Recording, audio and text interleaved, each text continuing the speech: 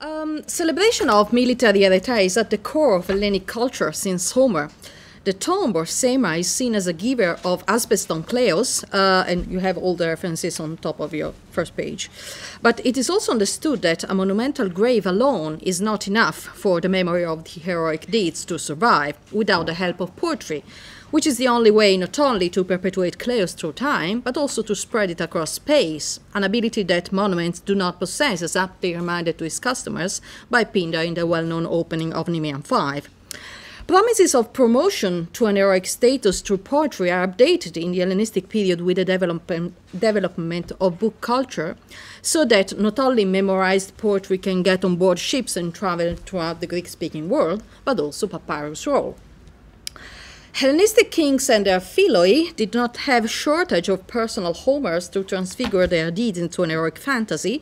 Ambition for fame after death, however, has never been their exclusive prerogative. Simple soldiers or middle-class officers could not hope for an epic poem, of course, but at the most for an individual short epitaph commissioned by their family or fellows, brothers in arms. The very existence of an individual tombstone for a soldier is a hint about his social status. Actually, in antiquity, most of the foot soldiers, and not just them, were buried where they fell, in mass graves. Polyandria, of course, were provided with epitaphs commissioned at public expenses for ideological reasons we are not dealing with now. In the modern world, the standard epitaph for a soldier in war cemeteries, which privilege uniformity over individuality, is recording just a few basic anagraphical data. Likewise, in antiquity, the vast majority of epitaphs of the same kind consisted of just a few and not necessarily metrical words with the same basic data. The typology of the inscriptional epitaph for individual military men becomes more varied from the 3rd century BC onward, and we shall see it later, even though its main purpose remained the same, as perfectly stated by Anite in a passage of a famous epigram I put on the top of the first page of your handout. In spite of Anite's wish, however, the epitaph for individual soldiers has never been very popular with the compilers of anthologies, nor it spawned a purely literary subgenre, so that Kleos sung by the epitaph apparently did not fare so well in literary books as probably expected by its commissioners and authors also. Ideally, epitaphs celebrating deaths and lives spent in battle are expected to show more frequent references to Homer and to other champions of martial poetry, like Tyrtaeus, Simonides, than epitaphs for other professional categories. I put some example or references in your handout under number 2. We have no time to deal with them now because there are also thousands and not just this. I just want to point out a very curious case is point 2a in your handout, which shows that Homeric reminiscences are active in this kind of epigrams sometimes, not just when concepts related to the heroic ethos are presented, but also in cases where the epitaph focuses more on the grief of the family. In this case, the corpse of a soldier has been retrieved from abroad and buried by the family, but his fellow soldiers are left as a meal for the birds. And of course, you have all the Homeric references stated here. The Homeric presence in inscriptional epitaphs for soldiers also may consist in the comparison between soldiers and Homeric heroes. This feature becomes more and more frequent, especially in correspondence with the period of the Second Sophistic. As you may recall, in Philostratus' Heroicons, the vine dresser at a certain point recalls the phenomenon of the ghosts of the Homeric heroes, especially Ajax and Hector, featuring prominently in these epitaphs, by the way, still haunting the plain of Troy. And the same memories still lingering on the Dardanelles a few centuries later will inspire young soldiers with a background in classics fighting at Gallipoli, as well as shown Catherine Vandiver in her last book, Stand in the Trench Achilles. The example also in this case are hundreds. I put some cases in your handout under the number 3, pages 2 and 3. But again, I want just to draw your attention to one of them, which is the last one at page 3 on your left, the one for Sotericus. is one of the rare anonymous epitaphs for soldiers who ended up in the Palatine Anthology. Actually, it is located in a section of the 7th book, a bit difficult to understand because it's placed between a Simonidean epitaph, the one for Megistias, the very famous one, and a very late epitaph, not for a soldier, by Sophronius. So we are on the 6th AD, basically. We don't know also how this epigraphic epitaph, because I think it's epigraphic, I will tell you more about in a minute, ended up collected in the Greek anthology. It is most probably epigraphic because it shows many features in common with a lot of epitaph we have from the Roman East, Syria, Palestine. It has many features like, for example, the remark of by the soldier of having completed militia. The pride of having given wealth to his family, thanks his engaging job, olbon emon kamaton in this case. And also there is the comparison with a numeric hero, which here is Nestor, and probably the reason this epitaph has been picked up, even though it's not particularly interesting from the literary point of view, is the fact that it has a gnomic value, and there is a rare quotation of Nestor, who also has a specific fictitious epitaph dedicated to him in the Greek anthology 7144. This example shows that from the mere content and from the literary qualities, this is still difficult to distinguish between literary epitaph and inscribed epitaph. And of course, there is no reason to think that in the Hellenistic period, these so-called literary epigrammatists, we all know, did not accept also commissions for inscriptions, like, of course, Simonides did. It has been noticed in recent works that, of course, the two species tend to diverge over time. That is, the literary epigram is always about two couplets long, while the inscriptional one tend to become longer. And basically, it becomes like a small elegy, including some biographical narrative, of the type I used to call the diptych. You have some example, again, we have many of them under number 5 in your handout. Basically, what you have is a long elegy describing the basic data of the life of this veteran. They are generally a veteran from the Roman army. The first part is dealing with the military career, and the second part with the wealth acquired and spent during a period of peace with the family. Generally, this wealth is embodied in a monumental tomb, and keep in mind this detail because at the end of the paper we will come back to this. Who were the authors of this kind of epitaphs? It has been suggested that in this particular kind of epitaph, the long elegy for the veterans, sometimes the person, the deceased himself, of course, because before death, may have been the author of the poem. For example, this has been said in the case of Priscus, who is a famous Achilles turned into a Laertes, as we shall see, in his epitaph is presenting himself first as an accomplished warrior and then as an accomplished farmer, quoting also Hesiod. We know some other cases of this kind of cultivated soldiers, amateur poets, who sometimes sign their epitaphs. Of course, we have the tradition of the poet soldier since Achilles. In literature, we have Archilochus, Fragment 1 West. But unfortunately, we have to say that we could apply to many well-educated military men the ironic line of Umberto Saba, fui cattivo poeta e buon soldato.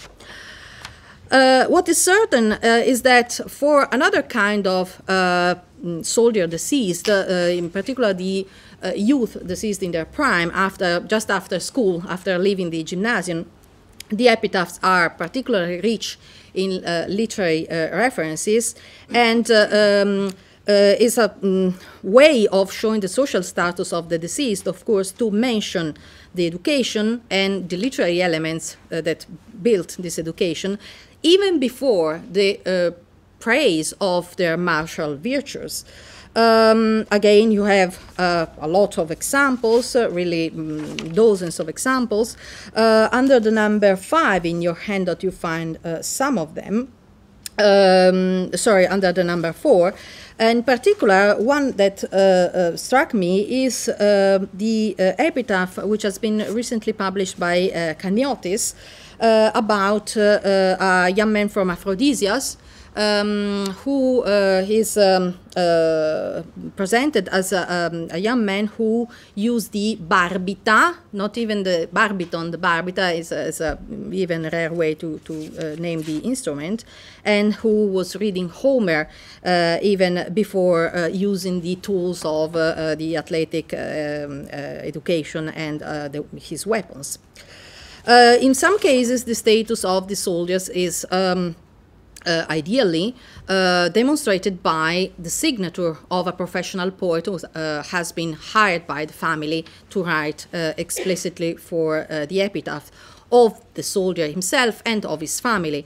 This is the case of the famous Herodes of Assaia, a professional poet who signed a series of epitaphs for the very wealthy family of Ptolemaios, a Greek-Egyptian philos, a Sungenes of the king, who evidently, it has been stated, is the last to die in the family, so probably he is the one who commissioned all this series. Unfortunately, from the literary point of view, these epitaphs are not particularly so good. Even though they are very long, they certainly stand out in the cemetery. My question is, we can find a Hellenistic Simonides, we can find a can we find an epigrammatist who is known for literary epigrams, but also for taking commissions? If we take a look to the 7th book of the Greek anthology, we find a number of fictitious epitaphs, also of military content, for example, for the Homeric heroes or for famous people like Themistocles, for example. But if we focus, of course, I'm leaving aside Simonides from this paper. I'm not talking about Simonides or the Simonidean corpus. If we focus on the topic individual epitaph for soldiers, who can be also inscriptional, who have the structure of an inscriptional epitaph, we find that there are only a dozen.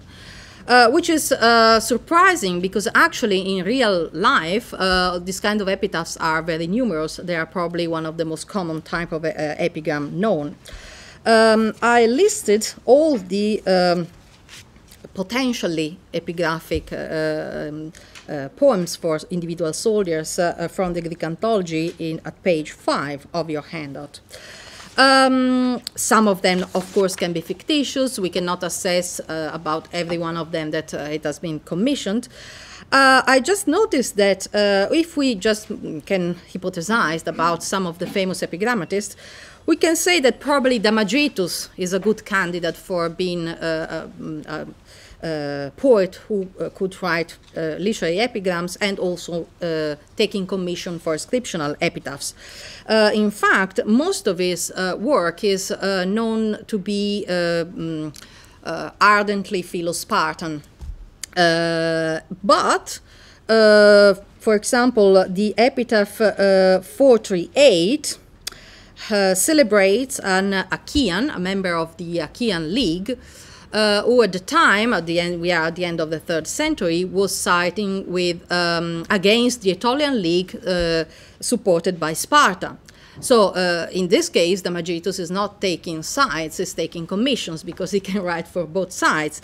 And also, Friedlander, analyzing a lot of inscriptional epitaphs of the same period, attributed to the same Damagetus. Of course, we cannot prove this hypothesis for stylistic reasons mainly. Another couple of epitaphs, the one for Sopolis, which in page 5 of your handout, and the one once attributed to Posidippus is on page 1, the one for Timokritos.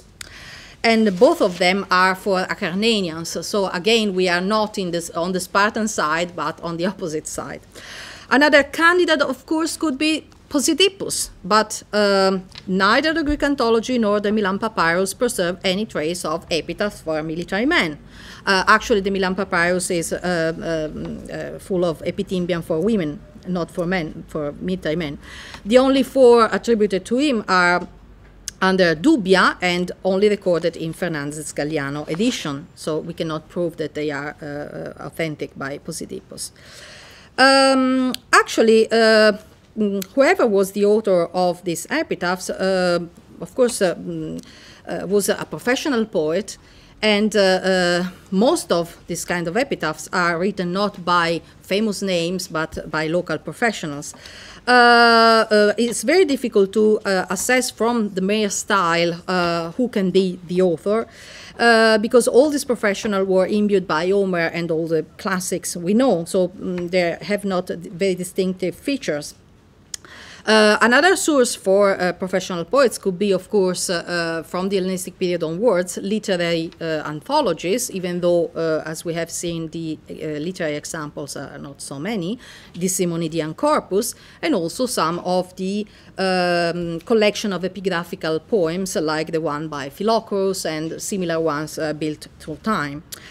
Recently, it has been suggested, actually it is an old suggestion, but it has been repeated recently, that this professional could use some so-called copybooks or sample books, pattern books, in order to build their own epitaphs upon commission. I am a bit skeptical about the existence and the nature of these copybooks who could list only formulae or single verses. I think that it is what is most probable here is that this technitae, this professional, either wandering or local, linked to the bottega, to the workshops, were using private anthologies of the kind we know for also not professional poets, like the Serapeum anthology, who is containing also a couple of epigrams by Posidippus. These anthologies could list both literary examples, literary models, and inscriptional one, and they could, the anthology could have grown through time, going from the master to the pupils.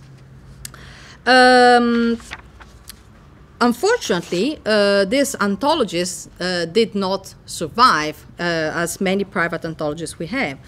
I want to close with another peculiar example of an inscriptional epitaph which ended up in the Greek anthology. If we have time later, I want to talk about the Minas epigram, who can support actually my my idea. I follow the interpretation by Fantuzzi about this couple of epigrams, so probably who was writing them upon commission is taking inspiration from the layout of a book anthology, of course, of an anthology circulating on papyrus.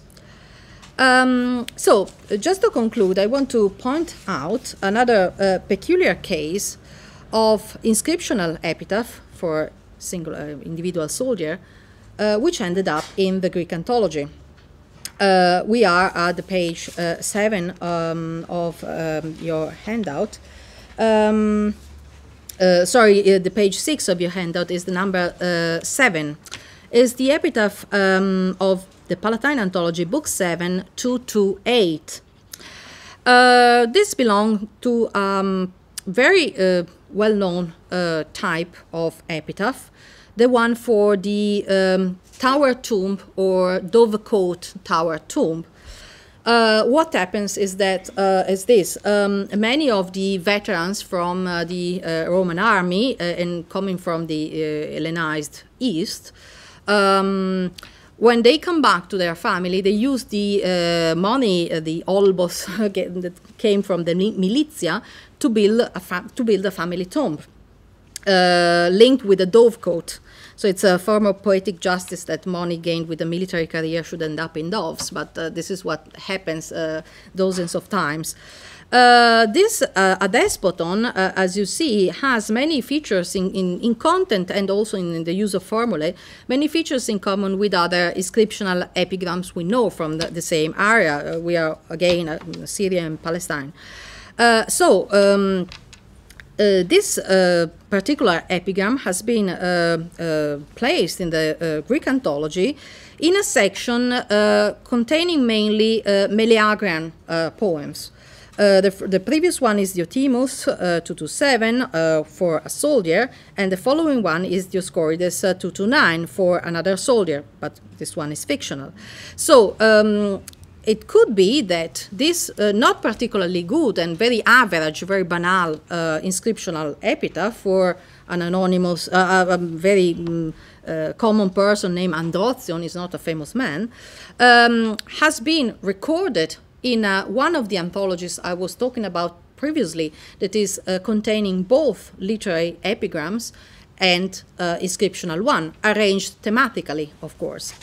So, just to conclude, I just want to point out that in spite of the wish of Anite and the wish that is repeated time and again in Epitaph for Soldiers, that is that the Kleos could be sung forever and transmitted, obviously also in books, ironically, the only two epigrams anonymous who ended up along with the famous names and the famous epigrams from Damagitus, Anite, Leonidas, and other well-known Hellenistic poets, are two very banal and very average inscriptional epitaph from probably the late Roman Empire.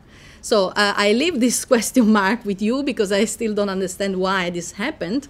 And I find also ironic and a pity that many high-quality epitaph for individual soldiers we know through, of course, just epigraphical support, did not end up as they deserved in a literary anthology. Thank you.